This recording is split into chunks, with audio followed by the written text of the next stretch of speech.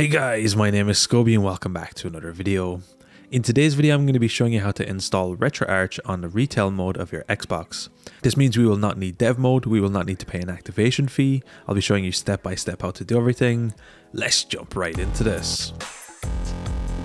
So as mentioned at the start of the video, yes, this will be installing Retroarch completely in the retail mode of our Xbox, so it allows for a little bit more flexibility in the regard that you don't actually need dev mode, and it will allow you to launch Retroarch from your normal retail mode, so you still have access to all of your games as well, which is a nice feature. There is a couple things I will mention though. Since we are not in dev mode, there is more potential chance that Microsoft could lock down on this.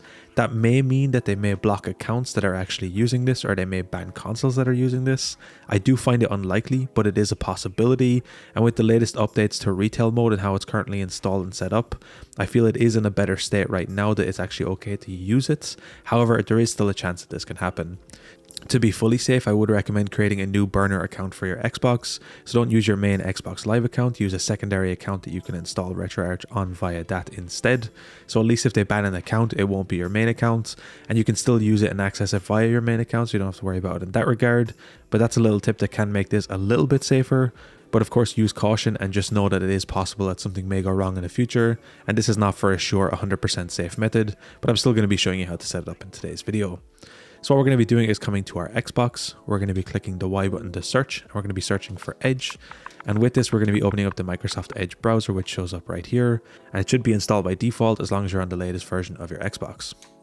If this is your first time opening up, we simply just complete setup right here, click confirm a few times to get rid of all this information, and just like that, it should all be gone away.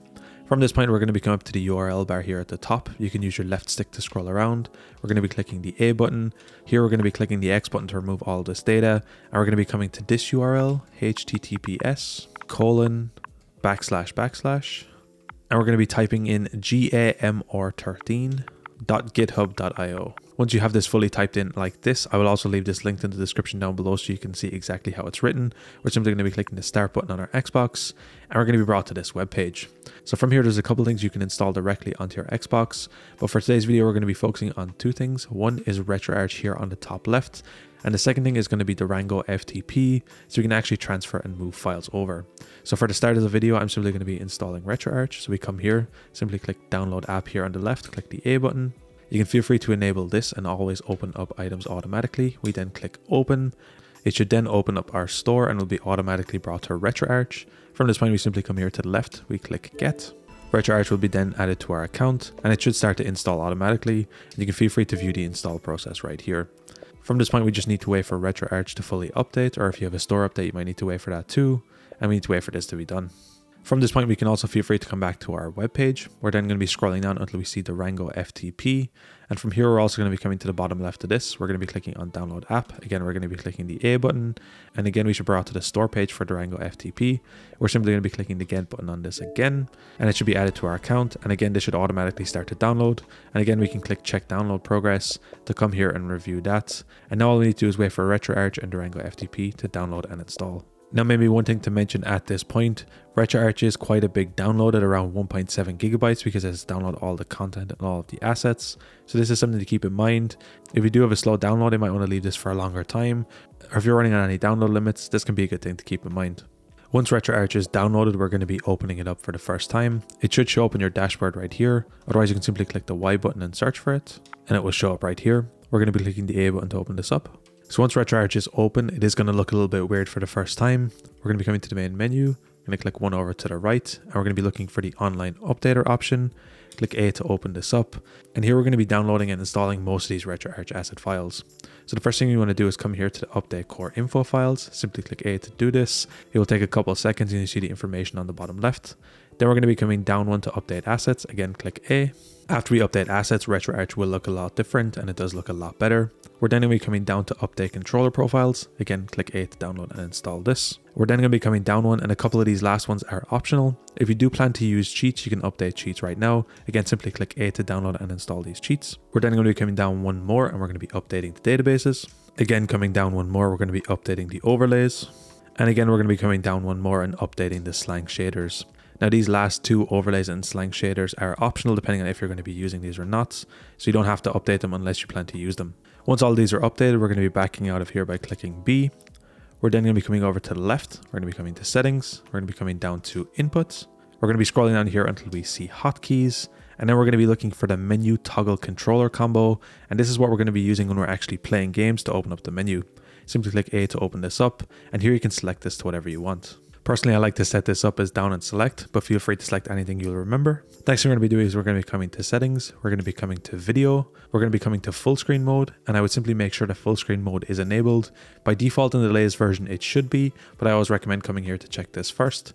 From here, we're just going to be backing out of here. We're going to be coming up to the main menu. We're going to be coming to configuration file. And we're going to be saving the current config, which is going to update all of our current changes into the latest configuration file for Retroarch. From this point, Retroarch is pretty much set up and ready to go. From this point, we're going to be clicking our Xbox button. We're going to be coming back to our home. And now we're going to be loading up Durango FTP. So from this point, once we open up Durango FTP, we'll see a couple different things.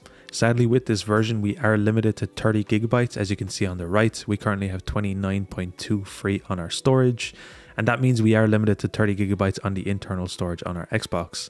Now, for most things, this won't be too much of an issue. It does mean you will be transferring games in and out frequently if you're going to be playing a lot of large PS2 or Wii games. But thankfully, we can do a lot with external storage, including loading and playing games from there. And there is some more advanced things I have seen, although I haven't looked into them much personally. And I will leave some more information about that linked in the description down below in case you want to check that out. From this point, we're going to be staying on Durango FTP. We're going to be coming here to the bottom left to the start button right here. Simply click A on this, and now we're going to be starting our server. From this point, a couple things are going to show up on our screen. So in the middle here of the screen, we will see addresses of this device. And just below this, underneath our Xbox name, we will see an IP and some extra information here below. And we are actually going to be needing this to access the FTP and transfer files to the internal storage on our Xbox. So I'm going to be blurring this out and hiding this, although you will need this to access these files a little bit later. Now, while we're on the topic of FTPs, it is possible to transfer files from basically any device, a PC, a Mac, or even a mobile device. Anything that you can actually install an FTP browser and locate to and transfer files will work without any issues on this. Now, from this point for the rest of the video, I'm going to be continuing on a Windows device, but as mentioned, it is possible on other devices. So I have seen that it is possible using the file browser in Windows. However, for me, it seemed to give me a lot of issues and for some reason would not work. So because of that, I'm actually going to be using a full dedicated FTP client. And if you are having issues as well, you can feel free to use this instead. So what I'm going to be using for today's video is Filezilla. I'll be leaving a download link in this in the description down below. It is going to be free to use, so you don't need to worry about that. We're going to be coming here to quick download links. We're going to be downloading the Filezilla client. It's going to automatically pick up that we're on Windows. Simply click download here. It'll then give us this pop-up, and we're going to be using the free version, the first one here on the left. Simply click download, and then our download will begin. From this point, you simply need to locate your downloaded exe file. I have mine on my desktop right here. Double click to install it. Click yes on the pop-up. Once this pop-up comes up, we're going to be clicking I agree. Here's where they do add a bit of bloatware to this. We're simply going to be declining this unless you actually want this, but most people will not. Simply click decline, click next. You can choose if you want to install it on the whole computer or just for you. For me, I'm just going to be choosing just for me. Once you have this selected, click next. You can now feel free to enable and check on any of these options as well. Simply click next again and then choose your install location. Once you're happy, click next and finally click install. We can leave Start Filezilla Now checked, click finish, and then Filezilla is going to open up. From this point in the host section, we're simply going to be entering the URL that was showed up on our Xbox underneath the addresses on this device. We're then going to be looking for the port. Once this is entered, we're going to be coming to the port, and the port should be set up automatically in Durango FTP as 21. So unless you changed it, this should work. And from this point, we're simply going to be clicking quick connect, click OK, and then we should be connected to our Xbox. So how Filezilla works, here on the left, we have our computer, and on the right, we have the file location that we're connecting to, which is our Xbox. So here we can see all of our Xbox folders. From this point, once we're fully connected, we're going to be coming to our local state folder right here. And here we're going to be looking for our Retroarch folder. So for me, it is the second folder here. It will mention Retroarch in the title. All we need to do is come to this and we double click to come in here. And inside here, we're then going to be coming to our local state folder. And here's where we can put and contain all of our Retroarch assets. So all of our different details are in here. And here's our system folder, so you can put any of your BIOS files in here as usual. Now from this point I will mention I do have specific videos showing the dev mode version of Retroarch for all the different consoles and cores that exist. So I go into detail on where to put all of the different files. And for this is mostly the same doing it with the retail version. Only to transfer files and assets over, we need to do it via this method. There's also been some extra improvements involving the external hard drive. Now you will have less issues when trying to load up larger games. Loading from an external drive is now much more consistent, and it's much more usable overall in comparison to the older version. So all these are really good improvements. Now I will say, as mentioned, most of the process will be exactly the same, although if you would like to see dedicated retail mode videos of the different cores and the different consoles, or at least for the main few, let me know in the comments down below. I could get around to them. These could be, for example, Wii, GameCube, some of the most popular systems that are on Retroarch at the moment, just to get the process and the full system layout if you want, or if there's other specific things including the file browser or the FTP client. If you would like to have more details in that regard, be sure to let me know as well. I'll be sure to get around to anything else that I can. Anyway guys, I want to take this moment to give a huge shout out to the channel members, Sean Daly, Joshua Davis and Devontae Hunt. Thank you guys so much for supporting the channel, I really appreciate it. If you'd like to have your name shout out in future videos or some other perks, be sure to click the join button or any video on the channel, it would really help me out. Anyway guys, it's as easy as that to install Retroarch on your retail mode on your Xbox Series S or your Xbox Series X.